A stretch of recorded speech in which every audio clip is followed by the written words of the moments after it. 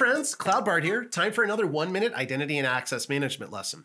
Previously, you probably heard me talking about using conditions in our policy statements to control when a specific action should be allowed or denied. Today, we're focusing on a very specific scenario that involves using the secure token service and the AssumeRole command, which is the API call that starts off the process of assuming a role and getting the temporary credentials that we need to use that role. As a part of the AssumeRole command, we can also require that an external ID is provided.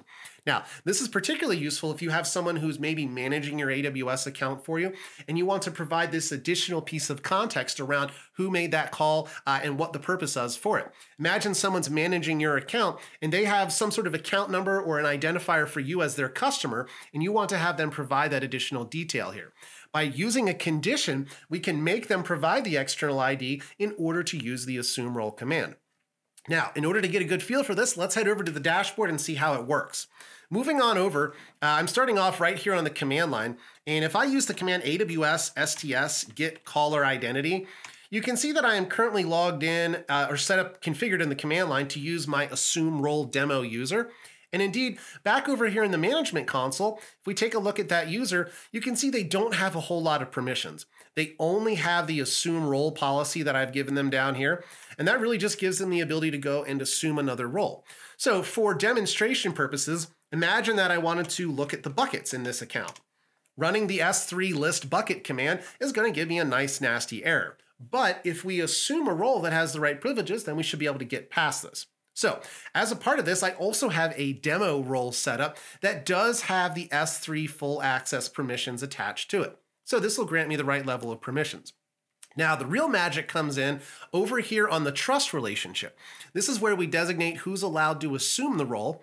And if you take a look at the actual policy that's used in the background, you can see our condition at work.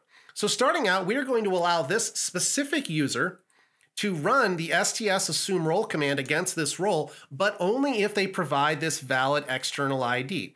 And here I have Bart plugged in as my external ID. Again, in your scenario, you'd probably want to have them use whatever identifier your provider might be using out there. It's entirely up to you to decide what it should look like.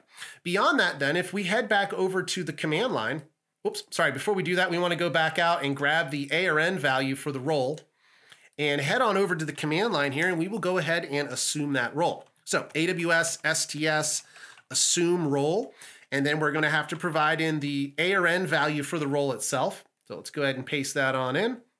We also need to provide a session identifier just to kind of identify this specific session. So I will call that demo.